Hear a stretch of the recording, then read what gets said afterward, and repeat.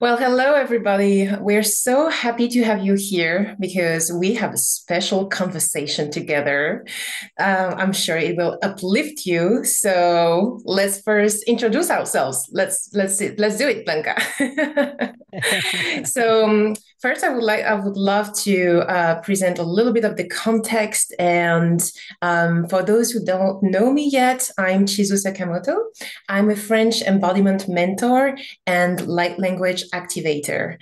I help leaders, consciousness leaders, and entrepreneurs to break through their glass ceiling and thrive in their soul work the feminine way. And that's, I think, what our the thing that connected us, right, Blanca? The thing that we are here to bring the feminine way in every way, and especially in thriving and business and, I mean, everyday life, right?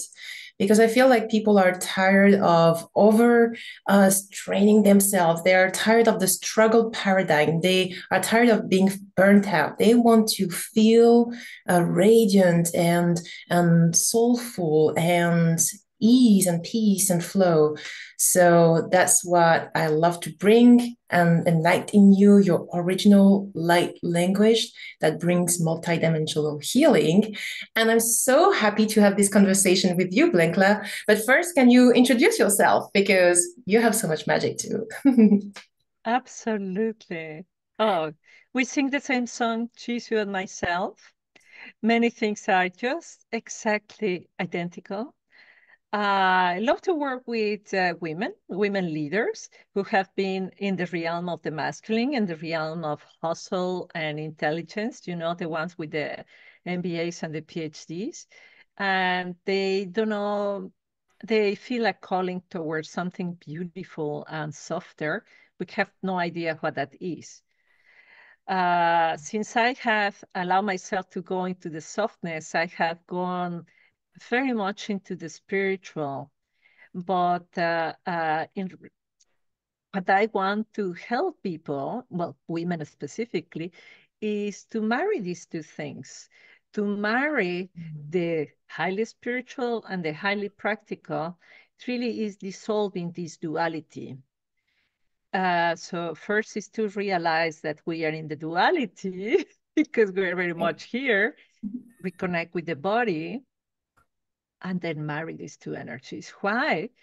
Because now is the time. Why? Because all humanity is wanting and needing this. And that's where we connected, Shizu and myself, because the last time we met, we ended up talking about Sedna. And that's what we're going to talk about today. Exactly. What is Sedna and what are her teachings, her maybe opening, yeah, invitation maybe for humanity, right? Absolutely. Absolutely. Well, I suffered trauma. Uh, and I thought, well, first of all, I never thought that I suffered anything. I was just hard working, going for the masculine boom, boom, boom, boom. And I didn't realize that this was coming out of trauma. Mm, I didn't realize that this was coming out of the patriarchy and my own father. I didn't realize that it was the father as represented as corporations, the father represented as government, the father represented as mm, even language and technology. And as I discovered trauma of my own life, at first I developed shame and I was just all by myself in my shame. mm, I was able to ask for help and I got help. And then I started talking to people and I discovered that other women also had trauma, not just Mexican or Latin American women, but European and Asians and Africans. And then I started discovering actually that what is trauma is almost like the human condition. And I started discovering a beautiful path for me was astrology.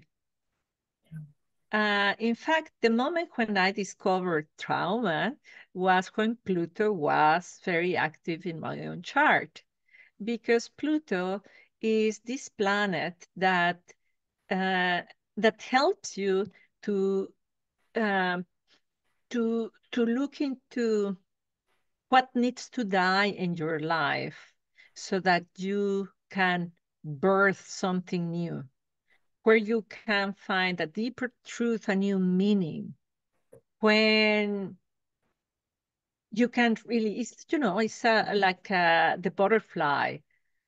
But what it is with Pluto, So it's like we dive in the shadow and allow that to be brought up to so that we can rebirth. Is it right? I mean, Pluto is also the representation or the god of the underworld, and I feel like we sometimes have a misconception about the underworld in our life because it is also a whole portal for us to go through, like a portal of initiation, of some kind of a rite of passage that we go through. So no fear about the shadows. The more we resist to this big resistance, actually, or this big shadow world, the more we are not enabling us to go through and see the golden frequencies and um, nuggets that we are here to receive. Is that absolutely, what's about? Yeah. absolutely. This is Pluto. Pluto, the Lord of the underworld. Mm. And the Lord of the underworld, and of course, because you're a very enlightened being, she knows that that's where the gold is. But that's also where the filth is. That's also where power, obsession, addiction is. And this is where death is. This is where corruption lives. This is what all these dark things live. And it's very interesting because uh, uh, Pluto was not a planet. Then he was a planet, and then he was demoted not to be a planet. And I Right. find that so terribly exciting and interesting.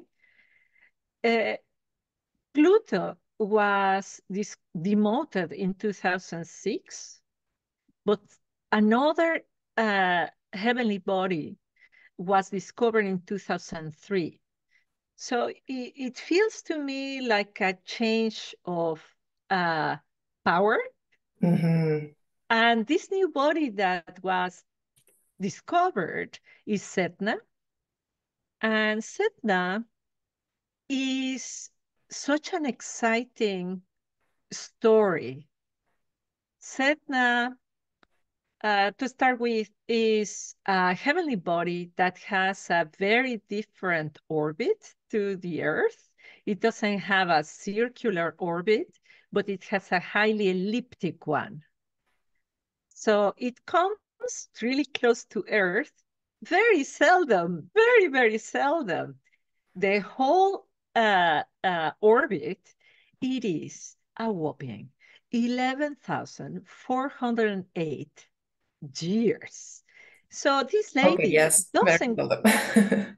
doesn't get close to us very often. The last time she was around was in the Neolithic, when we moved from hunter-gatherers to agriculture, when Stonehenge was built. I get the goosebumps just to say Oh, it. yes. Can we sit in that energy, like the Ooh. nurturing and Ooh. building? Oh, pure creation. Yeah. So what is going to happen now? What could happen now? Mm. So that's when I'm going to get into the myth. The name Setna comes from the culture of the Inuits. There in the north, where the ice is very old. And it's very interesting that now we're talking of ice melting. As I find that very poetic and metaphoric for what we're talking about. So Setna was a princess, a very beautiful princess. And she was not very happy. I'm not very comfortable with her society. She just wanted something different. And she fell in love with another guy. But this guy was a bird, and the bird took her away. And she was in that society of birds, and she was like, I don't fit in here. It's just very strange, this bird society. So, of course, her father never liked that she would marry a bird. So he went to save her. But by this time, she was in love with the bird. And the father force, I am a slaughter English again, Please. took her by force to his boat. And she just wanted to stay. And then in the struggle, she fell. She fell in the water, in the cold, icy water. We're talking about the Inuits, North Pole. And then in this struggle, and then, it is a legend. We don't know what happened. The legend says that the father chopped her hands. Because she But was see, moving too much the she, boat, right? she, she was pulling the boat, Yeah. and maybe she was going to kill him, if she really pulled the boat. Maybe he needed to save himself. Maybe indeed he was so angry and disappointed that he actually wanted to kill her because he couldn't take her back because she was a disgrace to the family. But the point is that her father caught her hands and she just went down into the deep, deep, deep icy waters. And then, oh God, it is just so emotional to me to think that imagine you not having hands dropping into the water and that being done by your own father. Mm. What goes in the heart of that lady? And then is when the story, of course, becomes fantastic and terrific. That, of course, having a husband who's a bird was also fantastic. But there in the water, uh, everything starts changing. Everything starts changing in her body. And instead of hands, she starts developing creatures of the sea. Some even say that her legs change into a beautiful tail. And then she becomes Sedna, this goddess, the goddess of the sea, of the deep sea. And it's been told, of course, that Sedna feed us because that's where we get fish from. And Mm. of course, she gets upset when she creates a tsunami Waves, or yeah. Okay. waves of the sea. And this has so much meaning that we are starting to know because, I mean, she was discovered 2006 and the And orbit, she was already close to us, right? She yeah, Yeah. So right now she's here, right? yeah, yeah. Yeah. Right now in April 2024, she entered into Gemini. Mm. And that is so exciting. Gemini is the duality, Mhm. men, women, inside, outside, above, below, good, bad, black, white, all these uh, comfortable classifications that we have given to ourselves. I'm certainly in the side of the good guys because those other guys are the bad ones. Right. And it's very easy to blame. To blame, we point somebody and we always avoid thinking about the three fingers that point at our own personal responsibility. I So love this. Setna comes right now, to tell us, hey, what needs to be dissolved of this duality, of the certainties that you've been having, of the things that you certainly think that are bad, certainly you think that are good, that we need to dissolve. And Yeah. particularly these certainties are frozen. Mm. You were Yeah, going to because say. what was also in this legend and beautiful story, and I feel like we can also receive the codes from this story, is that actually she embodies the creatrix with no hatred or no desire to revenge or have revenge on her father or whatever. It is what it is. And she embraces the ocean as the ocean embraces her. And it's beautiful because I feel like as women, we chose a body of a woman and we forget that we are the chaos and the calm of the ocean that gives birth and gives oxygen to our earth and is so fantastically everything, right? And that is beautiful. She doesn't hold any grudge or, No, anger or no. resentment or whatever. She has just dissolved that in the waters completely. Yeah. I think that element, this letting go, is a big element of Sedna. Even if you are not ready to let go, you will be forced to let go. Oh, And maybe your father, the patriarchy, the system, the corporations will force you to let go. And actually, you could argue that his father did something good to her because he forced her to become a goddess, right. Oh, initiated her. yes. And what are the hands, these hustle, these processes, this I have to, I should, I have to, And and gripping, like being attached to, gripping, yes. attachments, I have everything this I have. What can we let go? I need to have. Can I let go of, I don't know, clothes, house, money, Or even a title? job, because some people say that being fired from their job was the best thing that could happen to them. Not immediately when it happened, because we do get that it's like it could be a cold shower.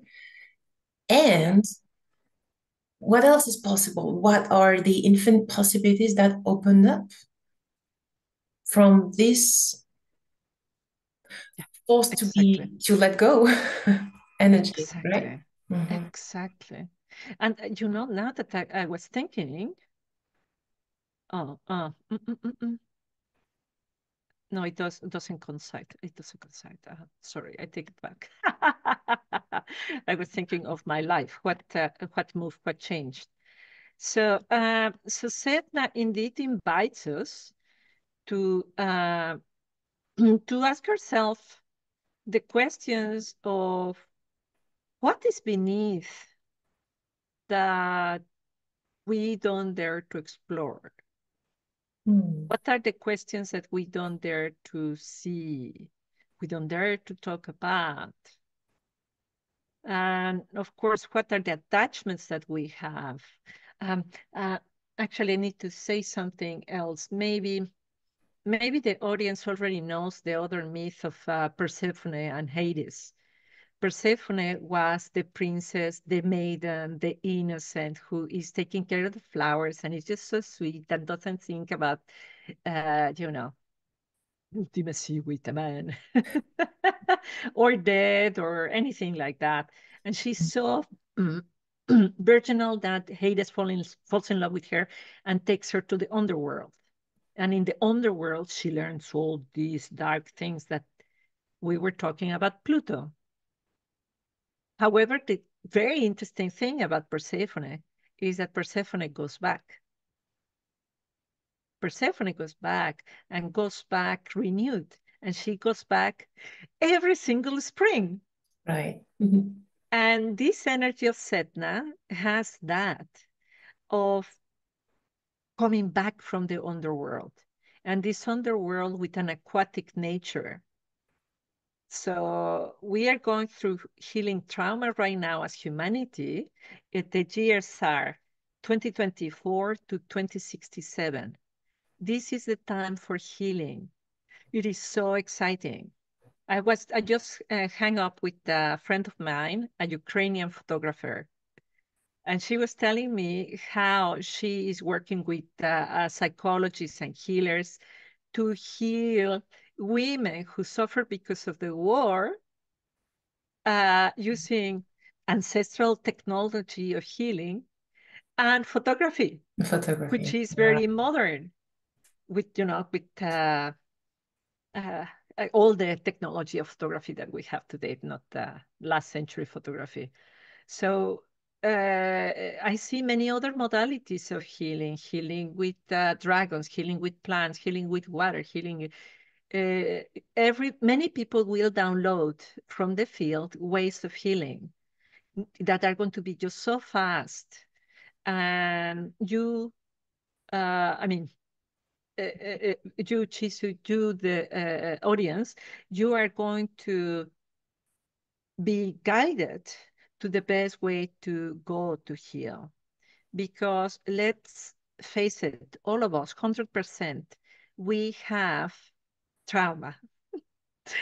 And the healing is not about taking away the pain, is transmuting it. It's just exactly like Sedna. It's not that she got her hands back and she was exactly like she was before. Is that that trauma was the place where goodness, where her gift came. And this is what is going to happen to us. The thing that you were attached to, the thing that was the best for you, will become transmute. Yeah. And you will be guided in which will be the path for you. And that's also why we see that the divine feminine is rising and in different practices, in different perspectives.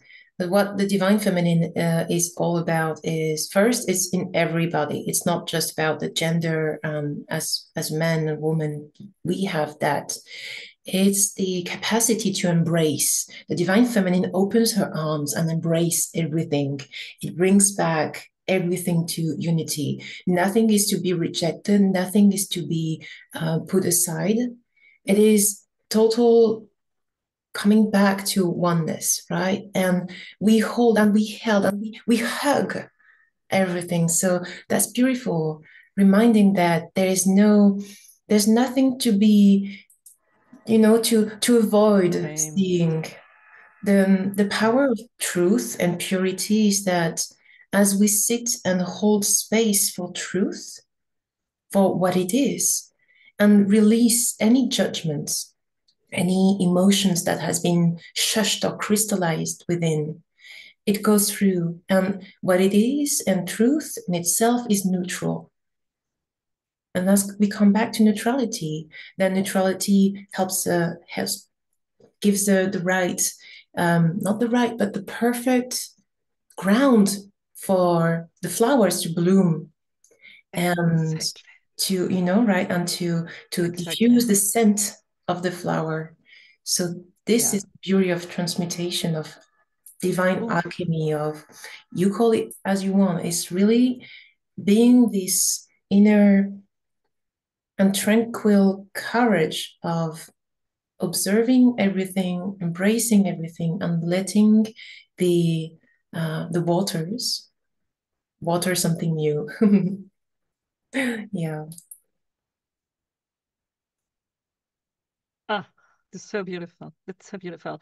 What you're saying of this embracing and embracing all sides, or particularly the things that you're ashamed about. Recently, I made a video about the dark feminine, and Mm, it's just so poignant. We are so ashamed of our sensuality. We right. are so ashamed of our authority of saying no.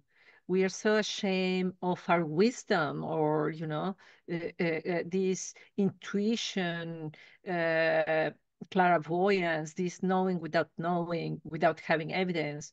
We're so ashamed of that because that is to be a witch. Oh, that is, you know, you didn't go to university for that. That Where's the or science? ooh, uh, all this that we have labeled shameful, labeled stupid, labeled crazy, labeled,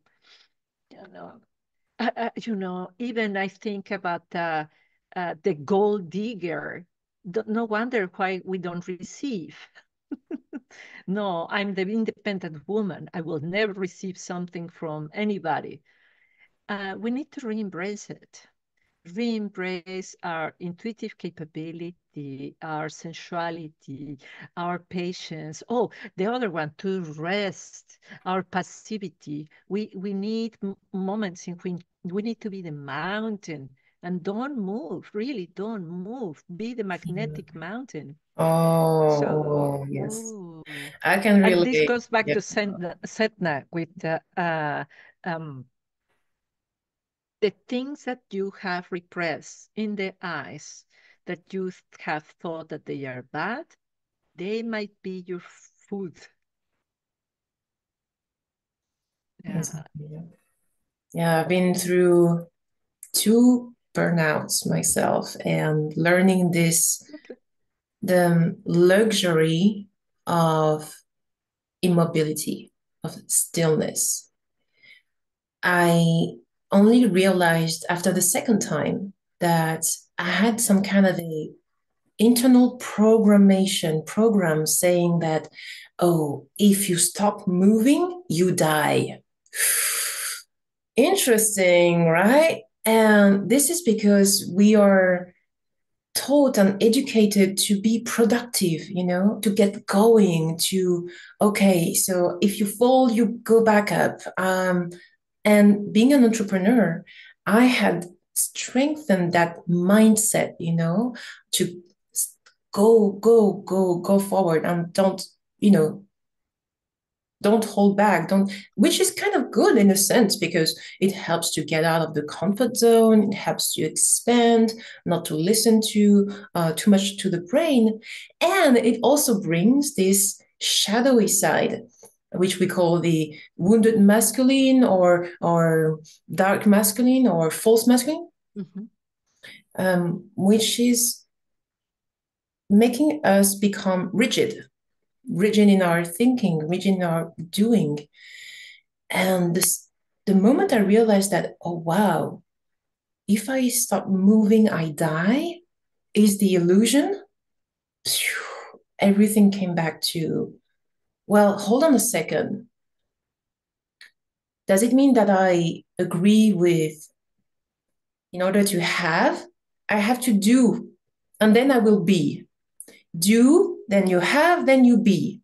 In order to have freedom and be free, then I have to do things to get the money and be free, or whatever is freedom for you. My clients always tell me it's about freedom, financial freedom. So we talk a lot about that.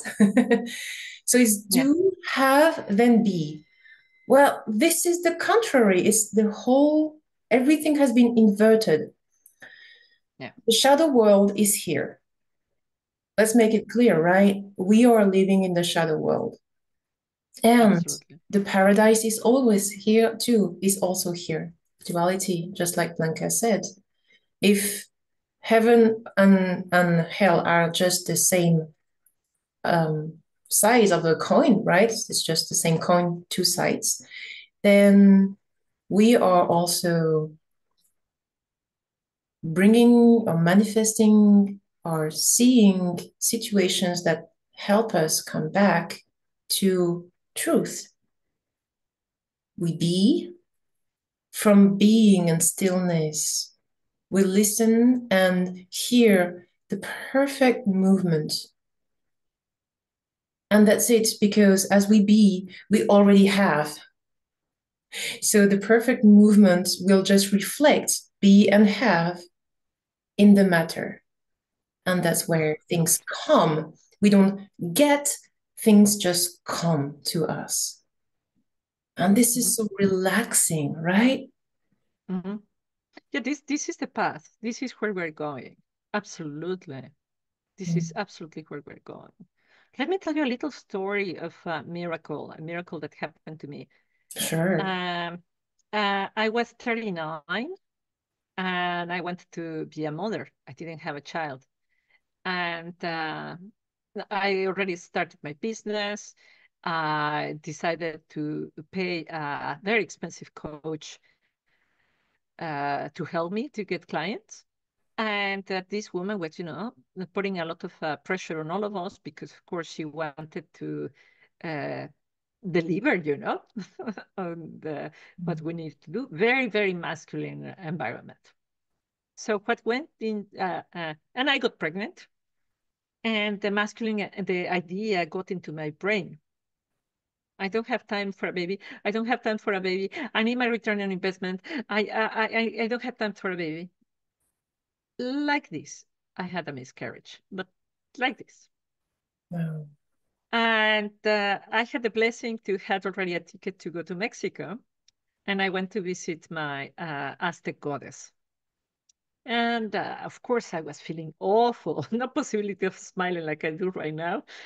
I was crying, I was devastated because at that point I was 40. I went to celebrate my 40th birthday and I was crying in front of her and I was asking her, I want to have a child. And I feel so awful.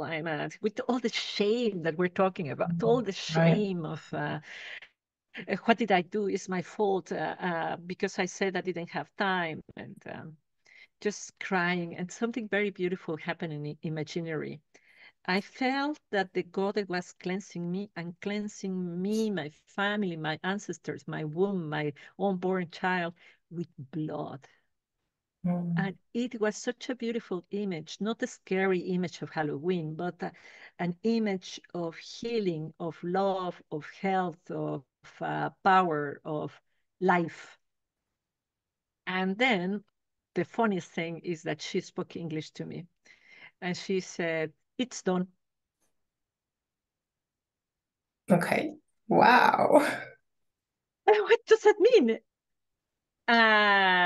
And then, you know, she repeated, "It's done," in my mind. So then I said, What do I do? Do I bring you flowers? What do I do? How do I say thank you?" And she's like, this was more understood. That was more a thought than a vibration in than a message. She said, "Don't you realize that I am the owner of all the diamonds and all the gold and all the, come on. I even own you." I don't need anything. And yeah, and it was indeed done. The miracle is going to be 14 years old soon. Uh, So that's why I'm laughing that hmm, maybe the tears is the tears that I had, that blood that I'd experienced, might be Sedna, that we need to get into the shame. We need to get into our vulnerability, all these ideas that I don't have time.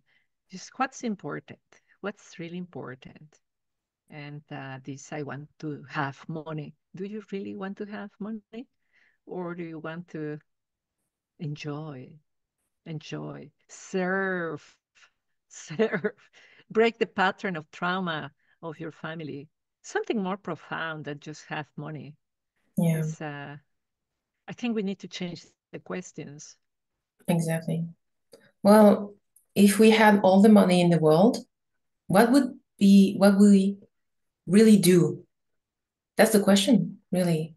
Like if we were to give you people like let's be wild, 50 millions Mhm. dollars or euros, wherever you are, Mhm. then what?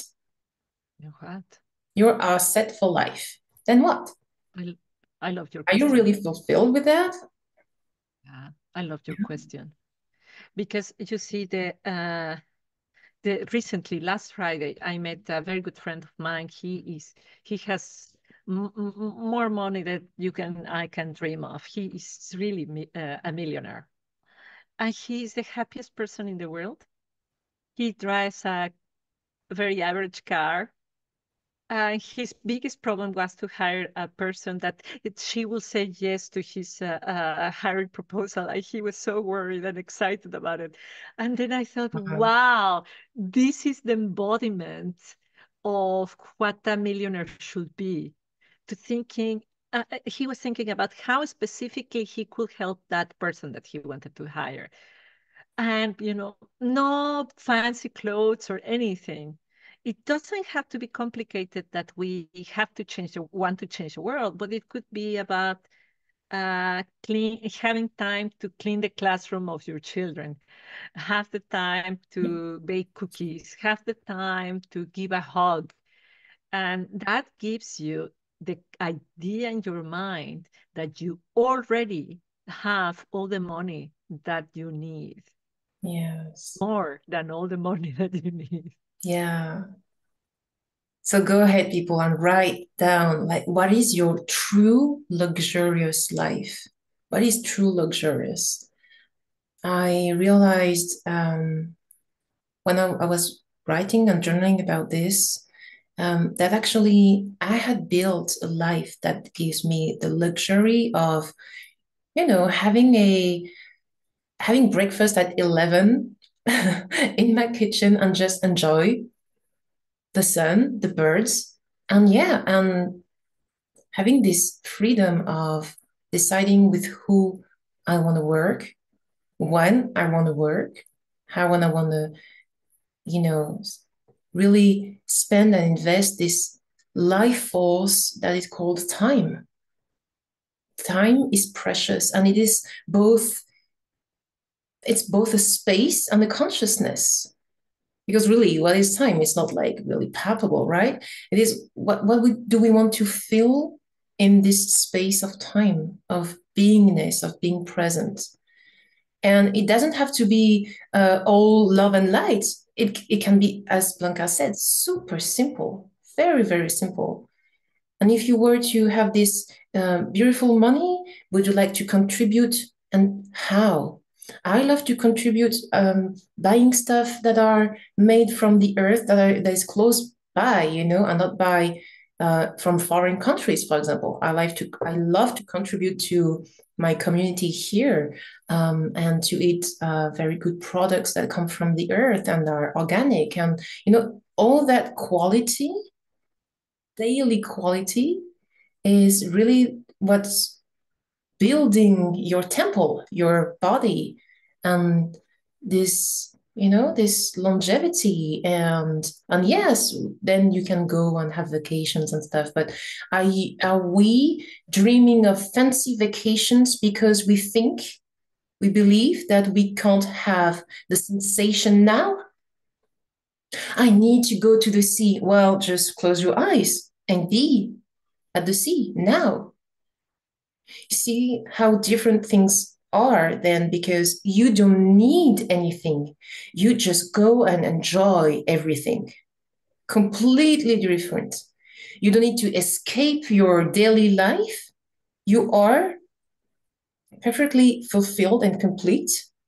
Nothing to move, nothing to shift, sometimes nothing to heal either. Just sit with the things, right? And it's done. And from that place, how can it be even better than that, right? That's the question. How does it get even better and what else is possible? How beautiful. How beautiful. That I was, my children inspire me these things. I was fantasizing with the children about holidays now that you say that. What if the reality is that we are, before we're born, in oneness, a drop in the ocean of oneness, and we just want to go on holiday? And we come on holiday to the human experience. And we choose, okay, I go on holiday, and they have these catalogs of holidays on Earth.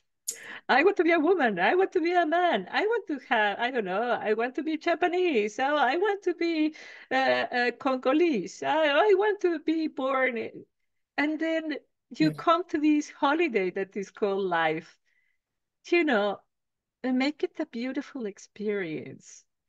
Make it the experience of um, an slow, conscious, um, spiritual human journey in every single moment that you have from, you Mm. know, cleaning the floor to, I don't know, negotiating the investment for your company, from the most menial to the most business-like, to the most spiritual, to the most, I don't know, dancing salsa in your neighborhood. It doesn't have to be in a way. You can have this spiritual expansive experience in any activity you do. Yes. Oh, I love this conversation. Yes. Oh, it is so cool. This is so juicy. Ah, yeah. What do you think, dear audience? Shall we do this more often? What should we touch next time? Is there something that you would like to do? Should we do it live? Give us feedback. Feedback here in the comments. What shall we do? What do you think? Yes. The more we are in interaction, the more we are co-creating together. So give us some, yeah, what were your maybe your best also breakthroughs or intakes from this conversation? Did it open you to new perspectives? We'll be very happy to read your comments. And thank you very much, Blanca, for wow, all this wisdom and for all and everything you do. And if you want to learn more about Blanca's work, I will put her links in the description below. So feel free to contact her. Absolutely. Thank you Oh, very I much. will do the same for Oh, CHIZU. yeah. Thank you, Mira. Thank you. And thank you very much, everybody. Namaste. Take Thank care. you. Namaste. Thank you.